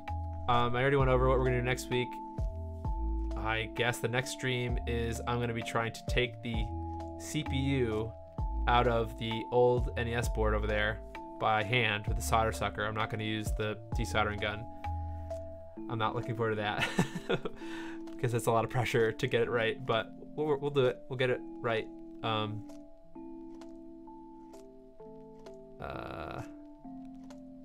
Oh, hey, Scruffy looking RGB. I'm about to sign off. Sorry. Hey, thanks. Thanks for saying that. I appreciate it. All right. Sorry for being over now, but I gotta move on to the next thing. So next stream, I'm gonna tackle taking the CPU out of that NES. So thanks everyone for watching. Thanks for letting me rant for a little bit because, you know, it helps. I don't really get to talk to a lot of people about modding consoles and stuff. I don't really know anybody in real life that cares that much. I know a lot of people on Twitter that care, but that can be unhealthy if you only talk to people on Twitter. So, all right. Thanks again. See you next time. Bye, everybody.